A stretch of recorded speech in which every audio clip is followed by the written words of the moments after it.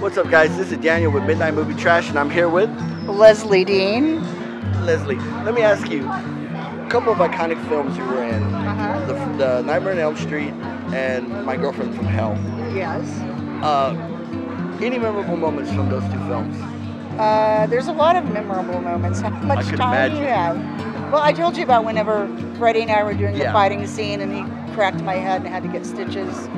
And then the time I had to shoot for 13 hours doing capoeira. That was like a really, really big workout.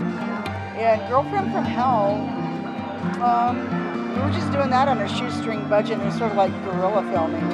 So, I remember last time you mentioned that it was during one of the strikes or something. Yeah, it was during the SAG strike.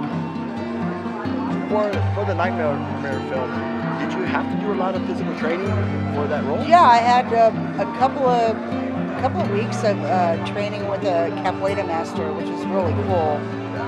Yeah, you were a total badass in that one, kicking Freddy all around. I know, that was fun.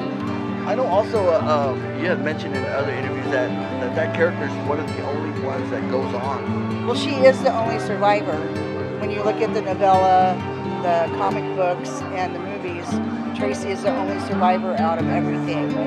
She stands alone. She's the true final girl. She truly is the true final girl. Awesome. Any upcoming appearances? In November, it's the weekend before Thanksgiving. I'm going to be in San Angelo at the Dead Horse. Me and Lar Park, Lincoln. So we're going to do a little signing there. One more final question. Where can they find you on social media? Lezlie Deane on Facebook. And I do have an Instagram account, but I hardly ever go on there, which I need to change that. So. Awesome. Leslie, thank you so much. Good to see you. Take care. You too. This is Daniel with Midnight Movie Trash. See ya.